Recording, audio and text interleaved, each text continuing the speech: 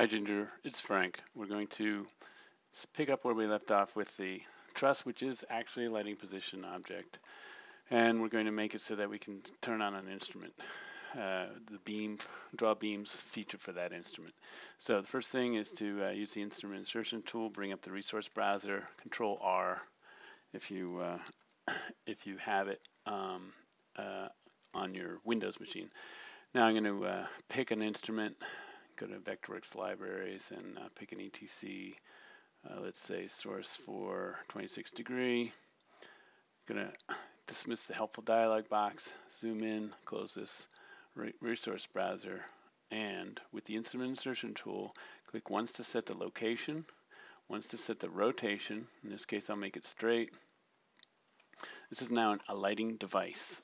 So the lighting device is created because I use the instrument insertion tool with that symbol. Okay, it has these extra graphics attached because it's using the label legend. The label legend comes because I opened up this document, untitled document, but it was open when I used new, and the create document has this option to use document template.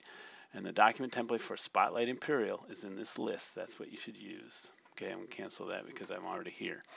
Now I'm ready to create a focus point.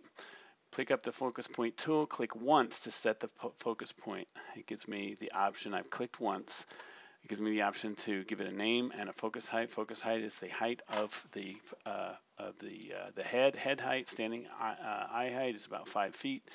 You can give it a name or a letter, or you can give it both. I'll give it A1. Click OK. There's my A1 point.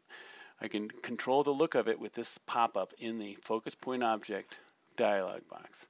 In the object info palette. So it's an 8-foot circle at the moment. We'll keep it like that. Now the last thing to do, connect these two by selecting the instrument, and you can either type in the focus here, or if you don't know what it is or you want to make sure your spelling is correct, you can choose Spotlight and focus instruments. That gives you the list, and you just click on it.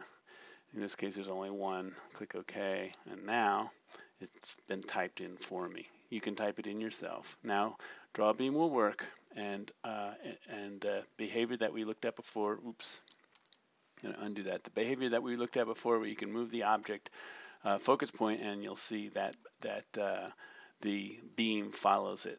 Right below, it looks like a perfect circle. Off to the side, it looks like a little bit more elongated because it's following the look of the calculation of the beam shape in space. If you go to 3D, you'll see that it works there as well.